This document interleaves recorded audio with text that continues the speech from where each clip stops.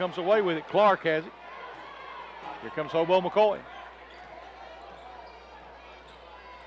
McCoy double teamed over there, brings it back to the front, pulls up for a three. It's good. Beautiful shot. And Belfry throws it away. Oh! Said it went off of a Pike Central player. I didn't see that from here, but, you know, I trust Dale Kahn's judgment, though. He's had a good view of it.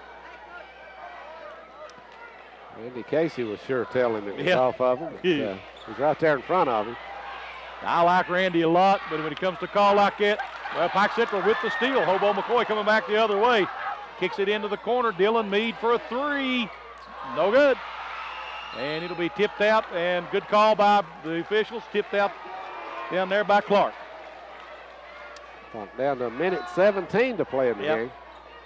7-point game, though. And there's Varney on the breakaway. Fouled. Clark, or Dylan Meade will pick up the foul. It'll be the third on Meade. Central foul number 1, Dylan Meade, his third, team foul number 10. The Belfry, number 3, Jordan Varney at the line for 2 shots. Varney misses the free throw. Well, Varney's not had a good night offensively. He's got 3 points on the night. He's Belfry's leading scorer on the season. Really struggled tonight offensively. Second free throw is good. Hobo McCoy will bring it up the floor now for Pike Central. McCoy will pull up for another three. Got another one. He's got 30 now. Strother driving. They're going to call the block. Good call. It's put Strother on Clark. Yeah. 2 shots from now, though. Both teams in the double bonus for the remaining 1 minute of this ball game. Belfry, number 21, Anthony Strother at the line for 2 shots. Free throws are huge for Belfry right now. If they hit their free throws, they win the ball game. Should do it. It's only a 5-point game. Strother nails it.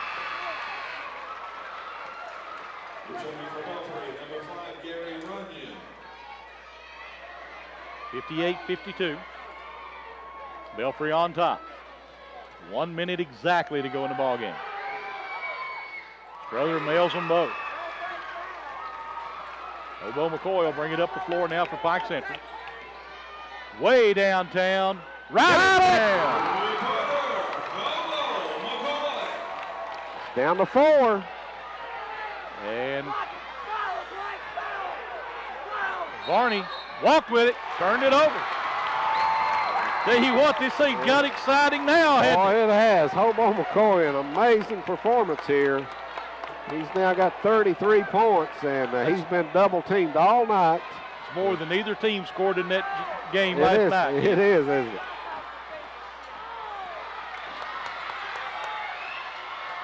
McCoy wants it. There it goes. And Strother fouled from behind by Clark. Tell you what, a valiant effort so far by Pike Central. Looks like if Belfry hits their free throws again, they win this ball game. Well, you know, Strother not the man you want to foul if you're Pike Central. He's been pretty deadly. Yes, he has. He's 5 out of 6.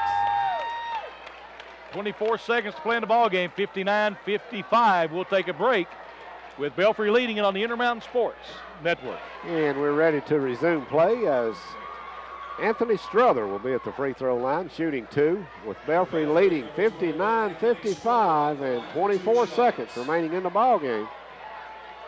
Big free throws coming up here. Well, they're all big right now. They sure both are. ways. Strother nails another one. He's got a nice touch from the line. He does.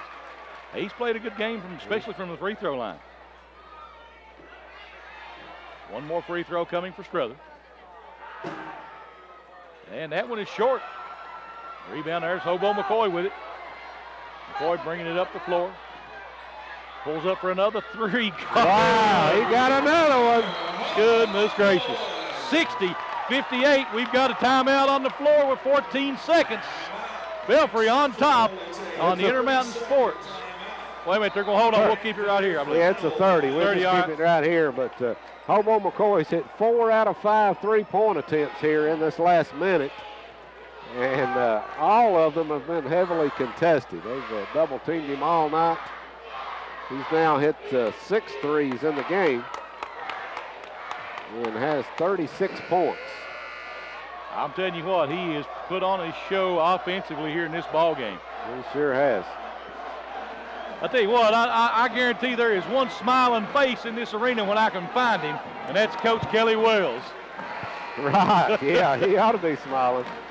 Have this kid shooting for him next year. He may be able to step in and take Justin Hicks's place as Justin graduates this year. And Runyon getting ready to throw it in, throws it into Strother. Strother is fouled. Runyon made sure he was going to get that call, too, didn't he? I believe Runyon might be an offensive lineman again. He might be. That's a nice block right there. It was. And that's his 5th foul. Number 50, Justin Runyon, that's foul number 5. Good job by Belfry getting the ball into Strother's hands. That's who they'd want at the line. He's been the man shooting the ball pretty well right now. He's 6 out of 8. Tell you right now, it's a one-possession ball game. He needs to make. If he makes both of these, just about puts it away. Just about.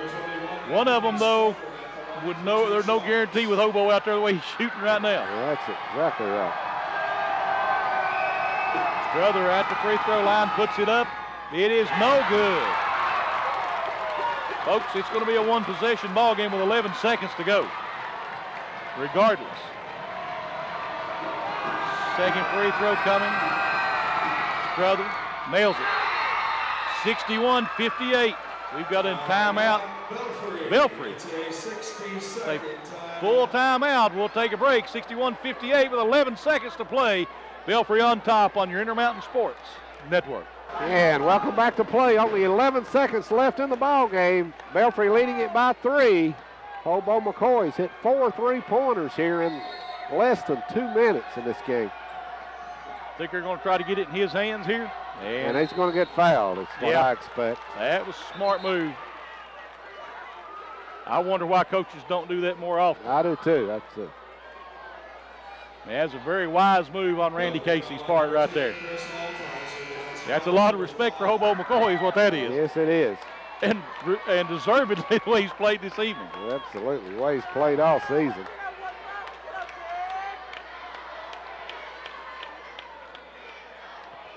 That's the 5th foul on Altizer. So that gives Coach Casey another timeout there. You get a minute to make a decision there when a player fouls out. So that's Number 14, Joey Pinson. Joey Pinson checking back into the ball game. Hobo McCoy on the free throw line. Question is, do you try to make both of these or make one miss one? I don't know. Still 9 seconds to go. You can knock them both down and then foul immediately. I think Belfry misses at the free throw line. Makes the first one. I think that's what he'll do. If it was down to 5 or 6 seconds, you'd probably see him intentional miss here.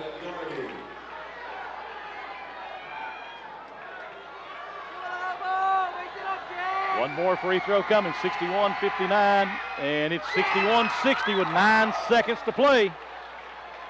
Gary Runyon gets it in over here to Varney. Varney fouled in the backcourt quickly. And I think that's Schaus, isn't it? Schaus or Dylan Mead? I'm not sure. Schaus.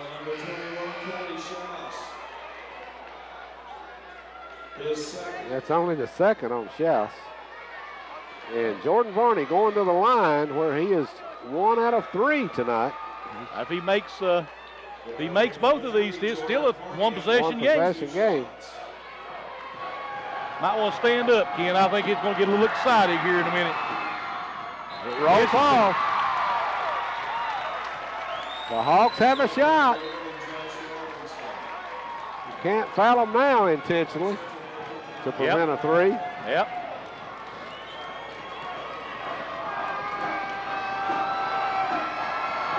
Barney's second shot is good. Hobo McCoy bringing it up the floor. Takes it all the way into the lane. The runner tied at 62 with 2.5 seconds to play. I believe they got a foul. And one. Wow. And one. Morgan Bentley or... What a shot. Morgan Bentley has just fouled out. I tell you what, Ken, as sloppy as that game was last night, this one has been as exciting. Well, it has. The second half has been tremendous. Pike Central has taken their final timeout, Ken.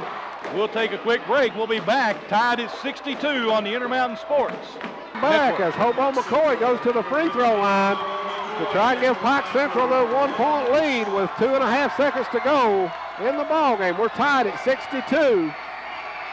Hobo McCoy puts it up. It's good.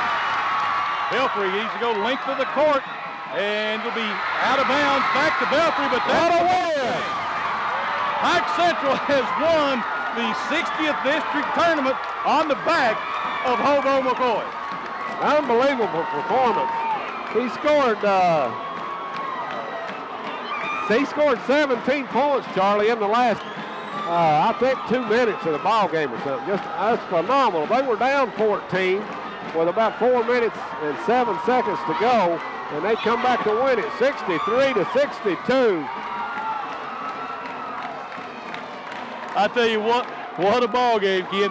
Let's take a break. We'll be back to give some stats and some trophy presentations in just a few moments on your Intermountain Sports Network.